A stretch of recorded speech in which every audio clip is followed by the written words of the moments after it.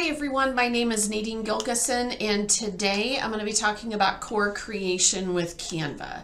Now, when I talk about this topic, what I mean is student creation. So we always want to maximize anytime that we can what the student is creating on a device rather than just consuming. And I'm going to be giving you practical ways that you can integrate Canva into that process. So I'm currently the District Technology Integration Supervisor for Franklin Township Schools, which is located on the southeast side of Indianapolis, Indiana. I have a true passion for educational technology, and anytime I get a chance to help out teachers, help them with their students with ed tech, I absolutely love it. So when we talk about Canva, I often tell teachers it's kind of like the smartphone of ed tech tools. So when we think about a smartphone, back in the day, before they existed or when they were starting to roll out, we may have also had additional devices in addition to our smartphone. I remember at one point we owned a GPS product. I had additional cameras, video cameras, all these different things. And slowly, as smartphones got better, then you didn't have to have those additional things. It was already built in. That's the way I like to talk about Canva, because Canva does so much. When I think over the years, as I was communicating different ways to create on devices, I would often have to talk about 5, 6, 8 different tools, because one tool was really good at one thing and another one was really good at something else. But honestly, Canva does it all, from videos, website creation, presentations, invitations, certificates, infographics. I could go on and on. Really, there's no need for me to recommend anything outside of it, because this platform does it all for students. But I get it.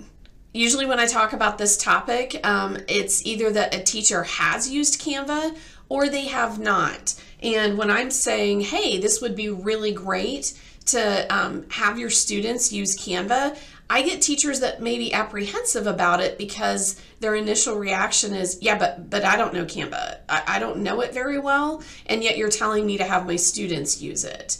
Hopefully by the end of this PD, you'll feel more comfortable. The first thing that I can tell you is you don't need to be an expert in Canva to let your students use it.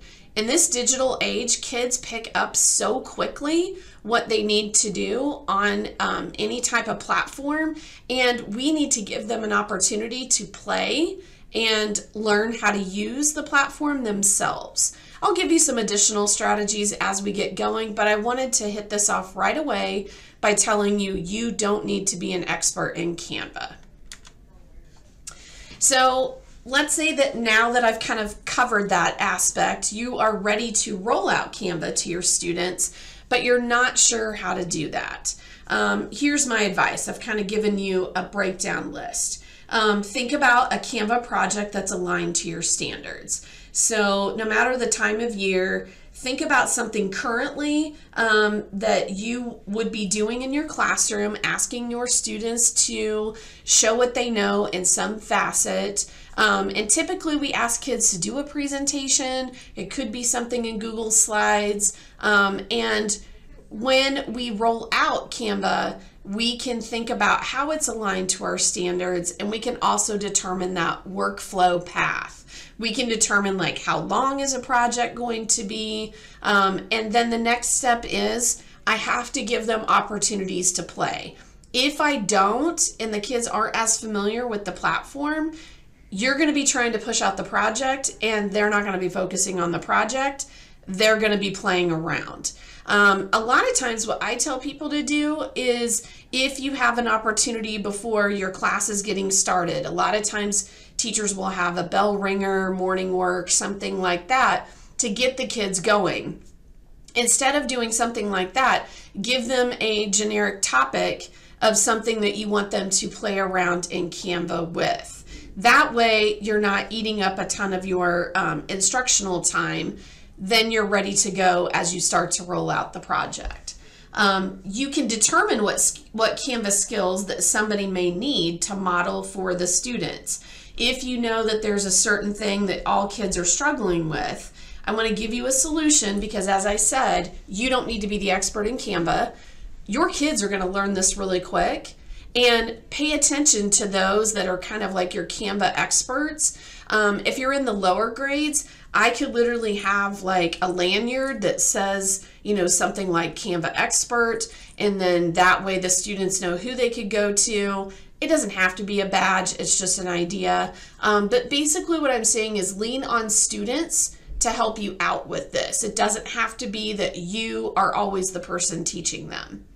The last thing I'm going to mention is that when you decide to roll a project out and the kids get to use Canva, something I always did when I was in the classroom, I think back to whenever I would teach writing and how they stress having mentored text.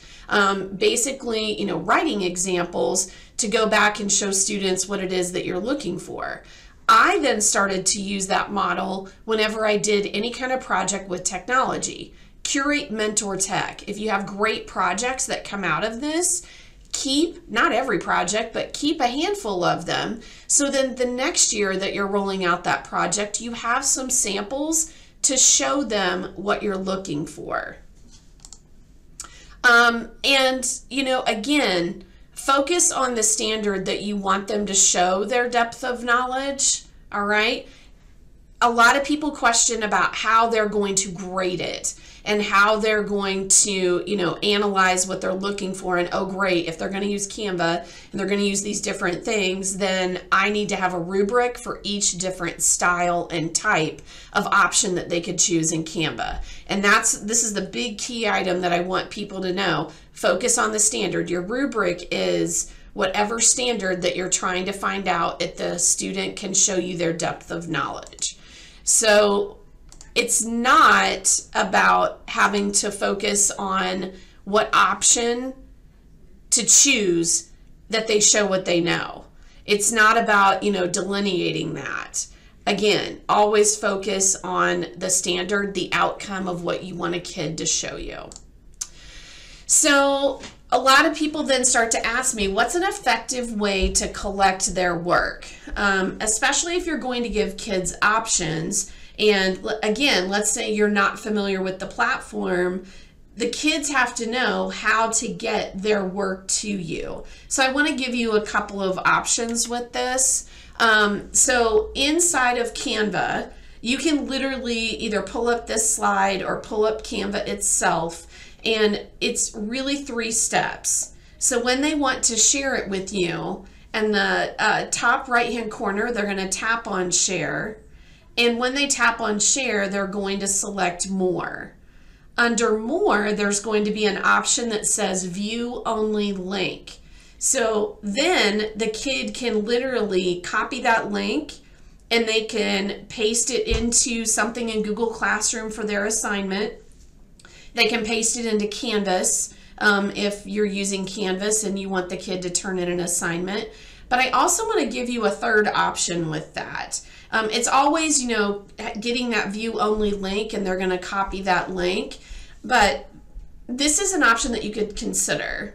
If you want all students to be able to like see each other's project, we think about, you know, all these kids getting up in front of the class and they're going to have to do like an oral presentation. Well, let's say you had a model where you wanted to collect all the students' work, and not only you can look at it, but the students can look at the projects in like a showcase format or even to give feedback to others. Use a Google form.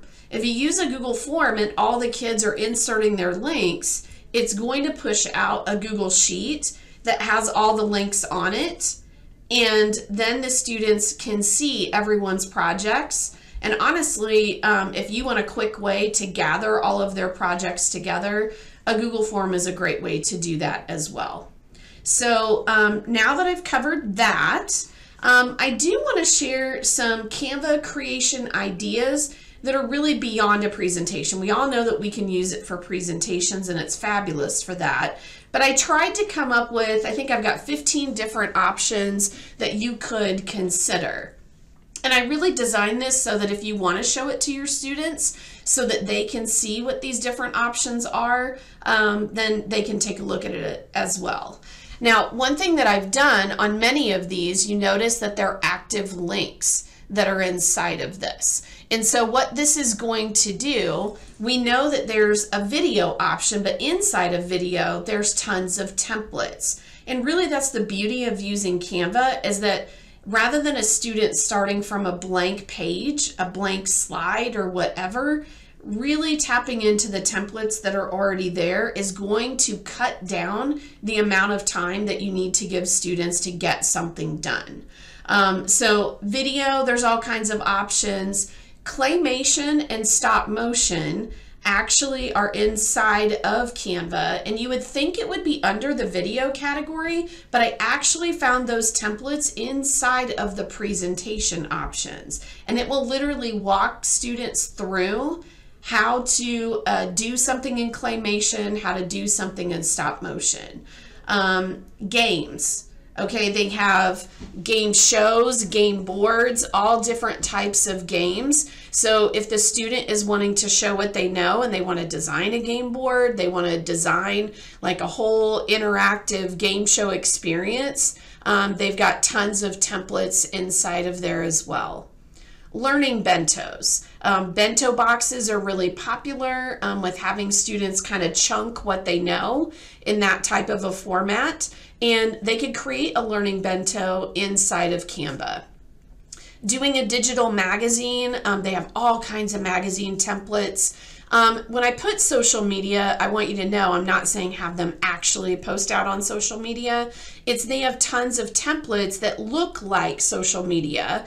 You know, kids are all into TikTok and Instagram as well, and you can tap into templates on Canva that give that appearance like if they were going to put it on one of those platforms. And I know that would ramp up student engagement if you gave them that as an option. If they need a bigger project, then just know that Canva even has website templates on here. Creating a poster, a flip book, they can do comic strips, infographics, the ability for a student to show their learning as an animated GIF. They can start in a video, they can start in a presentation, but they have the option to save it as an animated GIF. A roadmap of their learning, and lastly, a podcast. Now, when I say podcast, what they're going to do is it's actually going to be living inside of the video or the presentation format, but they can record their voice, add all kinds of things to make it a polished podcast. So these are just some ideas that you can consider and that you can show your students. So I also linked in here a couple of examples from TikTok that I've found. And with the EDU Tech Wizard, he did an activity where he recorded himself like that he was inside of the book. Which I thought was a pretty unique idea. One thing that I do stress, especially even if your students are in secondary, have them download the Canva app on their phones, because if they do like a short video clip for a project or they're taking pictures with their phones, it's much easier to get that content inside of Canva when they have it through the mobile app. For younger students, if you're doing something as a class, then the teacher can have those things in there. The other option that I saw that was pretty cool was the guy was talking about how you could do a presentation or a video about an ordinary object. That would be a fun one to get them to learn different techniques. But there's tons of ideas that are out there on TikTok if you're looking for some other examples. I have had a few teachers in the district that have already reached out and let me know how they are giving students some creation opportunities. And Andy Rotes over at Edgewood in 6th grade social studies, and it's not just him who does this project. He shares it out with his team. I know that even Kitley is aware of it as well. When the students have to show what they know about the Enlightenment and Revolution, about those time periods, he has a rubric that really gives specific guidelines on what he's asking the students to show, but it's going to be in the form of a magazine, and these come out really cool, and they said that the kids absolutely love working on them. You know, think about this versus saying, you know, create a 2 or 3 slide presentation. This is really tapping into things that students love. Dahlia Cirilla, who is second grade Reach over at South Creek, you had her second graders use the video option to create book trailers. And you'll get a link to this presentation as well, but you can actually see how students created one for the one and only Ivan. So that's just a couple ideas to get you thinking. Amanda Hodge, who teaches True Crime and English 11 at the high school, students have done a poster project for either one of those classes. And so I wanted you to kind of see a few examples of what's out there. Now, the reason why I wanted to show you all of that is so that it can kind of get your brain going so that you can really be thinking hard about opportunities that you can give kids. My goal in doing this PD is that I hope to generate even more examples so that we can share out throughout the district and beyond ways that Canva can be used by students in the classroom.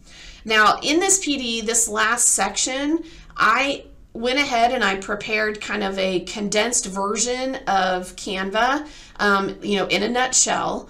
For people that still say, but I want to know how to use Canva, I need the very bare bone basics to get me going. So let me go ahead and kind of deep dive into that. So when you go out to the homepage of Canva, it can look overwhelming. So I tried to break down the categories of what I do when I go out there. So over here in the corner, this is going to show, because it has the FT in the corner, it's going to tell me that I'm logged into Canva through our district, because we do have it connected to our Google accounts. Another place to check is on the other side, and notice that it also lists Franklin Township over here. So those are the first two things that you want to do whenever you're checking. Also, whenever I'm ready to start making something, this is the area that I start typing. They do have quick links to different options, and even the options are listed across here. But a lot of times in my brain, I start typing out what I'm doing, and then it will then direct me to templates that I can use. I really don't ever start with a blank page. I usually start with a template, and then I start to remix. Just so that you're aware, whenever you open up that home screen, if you have been making any projects, which you can see some of mine, this is where they're going to be listed. Again, this is just in a nutshell for those people that are saying, I need a little bit more information. Once you get into the platform itself, I wanted people to know in a nutshell, you're going to be using that black sidebar, and I've tried to give you a breakdown of what each one of these items mean, because when we see design, you might not know what that means. So I tried to give it to you in a shorter format. So design means templates. Elements is where you find graphics, photos, video, audio. T, text boxes, and what I call word art. Brand is going to be like all of our brand logos, hex codes, and images. Uploads is where you can upload any of your media. There's a drawing tool that you can do any type of animations. Projects is where you can pull items from existing projects that you have. And then at the bottom, apps is really, it's an area once you get more familiar with Canva that you'll spend more time in, and it's where they have third-party apps. Now on this next slide, all it is it's a animation of me literally going through each one of these things. So you're going to see me click on each one so you can actually see what it does. So if just getting the keyword isn't enough for you, I wanted you to have that as an option as well. So customizing in Canva, and I'm not going to play my video. You guys can watch it since I'm going to share the presentation. But I'm basically walking you through demonstrating every time that you add an image or a video or a picture, everything that you're going to use to customize is going to be along the white bar. So it was easier for me to record a short video just on that piece so that you knew what it was. So know that in Canva, I focus on the black sidebar and the white bar to customize. So those are basically the two zones that I tell people when I'm getting used to using it. I always love a good shortcut. I feel like other people do as well. I even have this printed out and in my office because I forget from time to time what these shortcuts do. If your students are using Canva, this can actually be really helpful for them as well. So again, the whole gist of doing this presentation was giving you kind of a launch pad of where to get started with thinking about using Canva as the core creation tool. All right?